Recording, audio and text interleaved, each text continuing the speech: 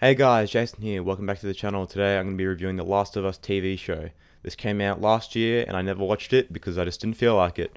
But today I felt like watching it, so I binged the entire show and here's my thoughts on it. So I'm a person who's never actually played the video game. I've just never bought it. It was pretty expensive. So I never played the game. I was planning to do it, but you know, this was a lot cheaper, watching a show instead for free. So my review is coming from a person who's never played the game and is only watching the show. And like, you know, a lot of the complaints I've heard about the show is it doesn't really follow the video game. So this is going to be like my point of view of the show. So going into this, I was expecting, you know, Walking Dead basically. I love the Walking Dead game. I was expecting just a Walking Dead story of just, you know, an old man in the apocalypse taking care of a little girl, which, you know, that trope does get really like old. You know, Mandalorian, Pedro Pascal's in this, he plays Mandalorian, like Logan, taking care of, you know, little people in the apocalypse, young, you know, naive, gullible kids. It's like, it's a trope that can get done to death, and it kind of has recently in media, but this show, it does it a bit differently. Like some of the tropes that you'd expect from like a show like that, it's not really, you know, shoved in your face as much. It's a little more subtle. Like Ellie, the you know, little girl in the show, played by Bella Ramsey, which I think she did a good job. A lot of people were hating on her. I went on Reddit once and I saw like all this hate towards her, saying she's ugly, she's nothing like the game.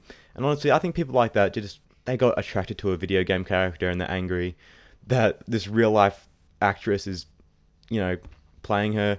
She's not ugly. She wasn't bad. She wasn't annoying. I can name like 10 other fucking little girl characters who annoy the shit out of me more than her. She was fine. Like, this is just me, point of view, haven't played the game, don't even know what Ellie's like in the video game. She was fine. I did not have a problem with her. For me, it did feel kind of like I kind of needed to play the game to understand what's going on, because a lot of things they tell you, the show just tells you, and you're expected to remember that. Like, to this day, I still have no idea what the QZ is. I'm not sure what the clickers are supposed to be. Like, they did add a lot more backstory into the infection and like the whole bombing, which I heard wasn't in the game, so that kind of helped me a bit. But there was like that one big ass clicker, like that fucking hulking clicker that just shows up once, tears a guy's head off, and then never like comes back. That I wish I was explained as to why he was there. But yeah, I don't really know what to like say in terms of pacing. There's like the first episode I really liked. It was kind of explaining, you know, it started in the past, in the flashback of 2003.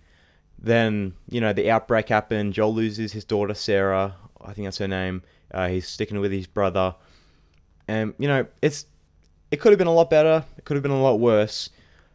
The first episode was fine. I liked the way it was going. Then episode 2, it wasn't really doing it for me. It was kind of boring. I was expecting a lot more action. The show doesn't have a lot of action. It doesn't have like a lot of clickers roaming around the city. It's more of like a realistic take if an apocalypse was going to happen. Because like if zombies were in the real world, the military would take care of it for sure. Like that, they wouldn't.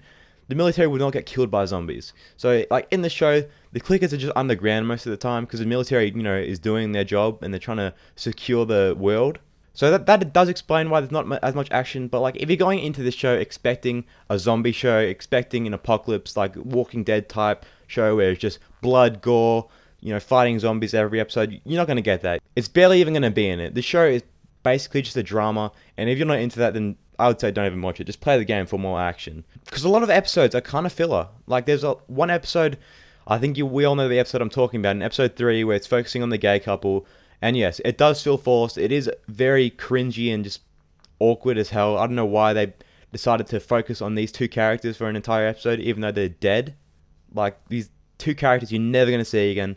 I get it's for world building, but if you're going to do world building, at least keep them alive. It just felt forced, the whole romance between these two survivors that just met in one day. They started having sex, and they started showing that, like, you know, if you're gay, that's fine, but like, Jesus Christ, don't force it into a fucking show. I get that they're gay in the game, but like, you know, the character actually survived and we got a lot of cool action scenes with them.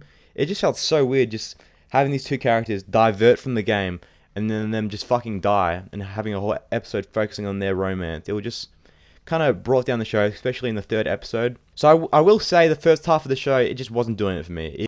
It wasn't really giving me anything I wanted to see. Like, it was just kind of mediocre. I'm going to be honest. The first half of the show was shit.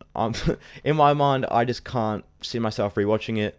It wasn't until Joel got stabbed by the baseball bat, and, you know, Ellie was kind of on her own. We started learning more about her and her flashback. That was kind of interesting. that's when the show really started to pick up. And she gets kidnapped by that cannibal guy. He was a really creepy villain. Some of the villains just get like introduced out of nowhere and then they just die. I like it when shows do that. But again, that's like at the final couple episodes. So I'd say like the final couple episodes are like the best episodes to watch in the show. The rest of it was just kind of eh. But anyway, so the main reason I wanted to make this video was to give my thoughts on the actual final episode of the show, because I have a lot to say about it.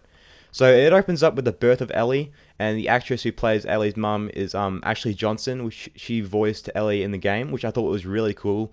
It's kind of like poetic that the voice actress of Ellie is giving birth to the actual character. It warmed my heart. Even though I didn't play the game and I don't like have nostalgia for it, I could just tell that's a pretty cool moment to have.